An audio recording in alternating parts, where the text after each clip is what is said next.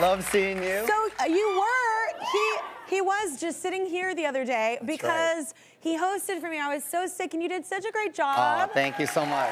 And I mean, obviously you do a great job. You're a host, but I just mean like it's awkward probably to step into like another environment with another team. And my team, everybody said you're just so lovely to work with. Oh, thank you. I had such a great time. Thank you for this little video I did right there. Well, you know I love you, and your team is awesome. The audience is awesome. Great energy. Your band is great. However, I was a little disappointed about one thing. Okay, what? We will do better. I wish I could have done my karaoke. Oh. It's the only thing I had my set list. I was ready. You should have told us. We would have done that. Next one. I was like, we would have done that. We're coming up on award season, so do you have a favorite red carpet moment? You've done a lot of red carpets, right? So anyone that sticks out? Well, my favorite award show every year is the Golden Globes because it's the first one of the year and no one's lost yet, right? Everyone's in good spirits, everyone's in a good mood. You get to see everyone, all the big TV stars and the movie stars, but you don't know necessarily who's going to win because by the time the Oscar comes out, everyone kind of has an idea of who's going to win Best Actor or Best, right? But everybody's in a good mood right there. And I used to have a tradition that everybody was ready to party too, because it was the first one kicking off the year, that I'd bring tequila on the red carpet and I'd be doing shots with whoever wanted to do one. Well, listen, I can hold my tequila, but after a while... I've never had someone do that for me on a red carpet. I might do red carpets if that were happening. I remember one time, Kelly, I was like in double digits, and I was still holding it, but then I was talking to Reese Witherspoon, and I was maybe a little too close, and she was getting the biggest kick out, and I saw myself, I said, oh my God, no more tequila. Double digits? You're a real man. Yeah, oh yeah. I can't I'm a real do Mexican. that. I was like, I'm Texan, I like tequila too, but I would be on the floor with double digits. It would be a different, I'd be interviewing like this. They would never allow me to do that. It was fun, but now as you get older, you know, I got to keep it in check a little bit. Oh my gosh. It does sound fun though. Yeah, it's a good time. Because sometimes, you know, people get the same questions. You know, we often have to ask the same thing. So it's like, it's nice when something breaks it up like that. Yeah. That's fun. Yeah, so that's probably my favorite answer. Oh my gosh. Yes. That's, okay, so during the holidays, your wife posted a photo of an ornament, and the photo, it says, baby's first Christmas. So is there something, like what's happening? That's not my baby. That's a stock photo of the ornament, and she forgot to take it out.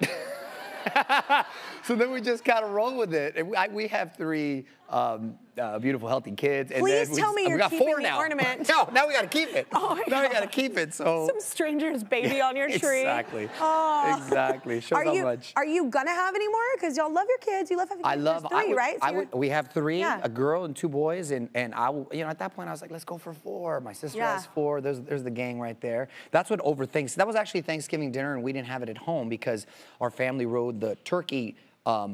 Tom the turkey, the float for the Macy's Thanksgiving dinner. Oh yes, yes. Yeah, so we're kind of leading the charge in there, so we had to go have Thanksgiving dinner at a restaurant. But my third one turned out to be a maniac, and he's broken TVs. He's just real wild. So if he was a little bit more chilled out, I probably could have squeezed out a 4th. But I think she's tapping out. You could have squeezed out a 4th. Pardon me. She could have squeezed out a 4th. I know I could have squeezed it. Pardon me. Miracles are happening. No, that's a lot of kids, especially maybe if he would have been a little more tame. Right. Yeah, it would have been a different scenario. It's a different scenario. Boys though, y'all are wild. Yeah. Because I have a boy and a girl. I'm just like, you can't write on the walls. No, right. And then you get 2 boys together, so the brothers are just wrestling. It's like they're in competition to see who can get in trouble the most, probably. It's a whole thing. 3 is good. So you and your wife often work together. Is this fun? It is fun. It's fun. You know, I love many things about my wife, but one of the things that I love is that she's funny. She has a quick sense of humor, and we connect a lot. And I think couples that can laugh together, it's a healthy relationship, right? So we do a radio show. I have a nationally syndicated radio show for iHeartRadio called You've Been Lucky Enough to Be on It. I know, I was going to say times. That's right. Called On with Mario, and she's the co-host. She only comes in though a couple times a week because anytime more than that, we probably have problems. So it's healthy. You know what I mean? A couple times, but we bank a lot of the stuff on the show, and they were auditioning different females for that role, for that host position. But the audience didn't like when the female hosts were sort of teasing me or giving me a hard time. They didn't respond well. But for some reason, they love when my wife gave me a hard time. So they said, how about? Yeah, yeah. Dynamic, well, it's also a little behind the scenes too, like intel. That's nice too. Yeah. And it's cool. Not everybody is down to be that kind of personality to be comfortable in that environment. It's awesome that you're both comfortable. Exactly. So so I work there, and then over on Access Hollywood and Access Daily, we share the stage because she works on E! News now too. Yeah. So and everything is great because it's geographically very convenient to the house. Absolutely. Able to still get the when kids. you have kids and all the things going on with their lives, because our lives revolve around their social calendars. And they've got very busy schedules. All my kids, they all sing and dance, play the piano. They're into gymnastics, jujitsu, wrestling, the whole deal. So it's good. Keep them busy. Keep them busy. Keep them out of trouble. Can't get in trouble. Yeah, I was like, that's what my mom did. Yeah, that was my mom's plan too. This week we are focusing on self-care for the new year. So what are you doing for you this year? This is a big year, Kelly. This year I'm hitting the 5th level. I'm turning 50. You know what? Turning 50. Ooh. Wow. Hold on a second. Y'all said, ooh, like that's, like, I mean, I don't have a choice. Do you know why? We're all mad, Mario. What do you mean? You don't look 50. Oh, you're so nice. I want to call you a name I can't say on daytime right now. Like, what do you want to call me? I'm like, you don't look 50. I'm very upset about it right now. We look the same age, and I just turned 40, so whatever. No, so, here's the thing, though. Fine. You know what's crazy? Like, you can't lie about your age anymore. Yeah, because I don't really care. Yeah. No, I don't care either. I don't really care because number one, you can't really do anything about it. Yeah. And number two, you'll get busted because people could just Google you. So I'm just kind of leaning into it. I feel good. I still got a lot of energy. There are some things though, like back in the day, I used to be able to party, hang out, get up, work out. I feel good. Now I tell my friends, yo, you got one night, either Friday or Saturday.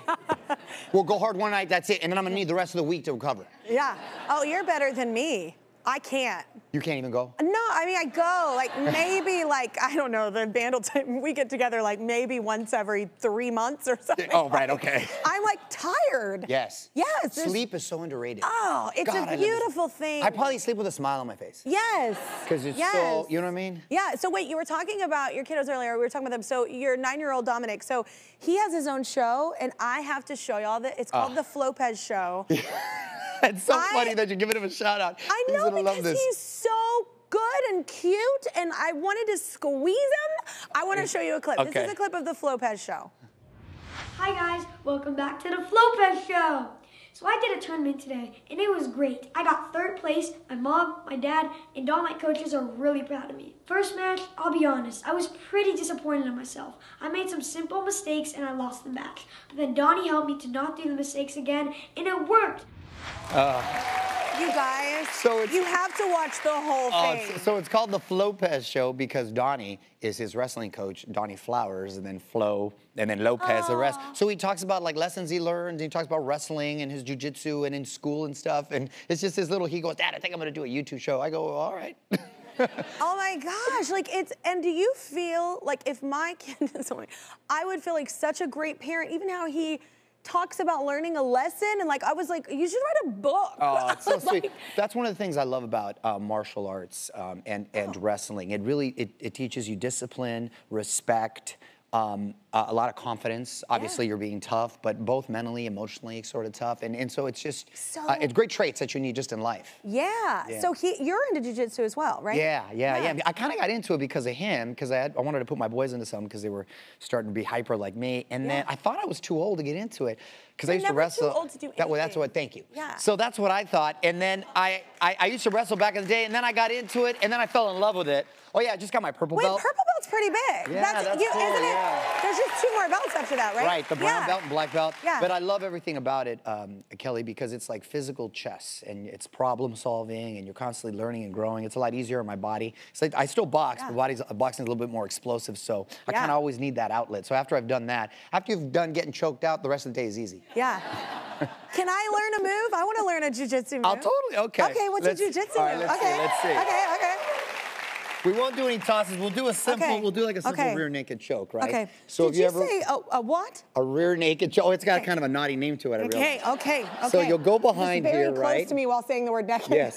It's very intimate right here. Just saying. You'll go behind here. You'll grab like your bicep. I've had this dream. Okay. Put your hand behind this hair.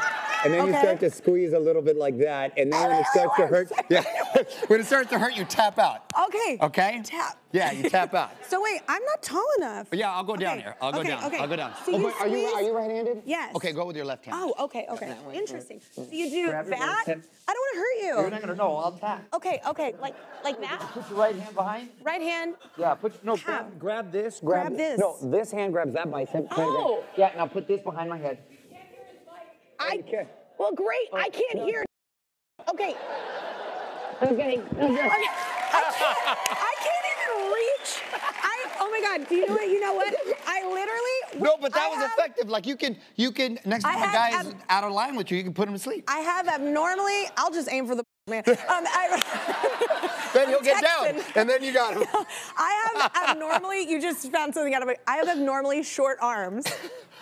They're like abnormally short. So I was like, I can't even reach my other, it's fine.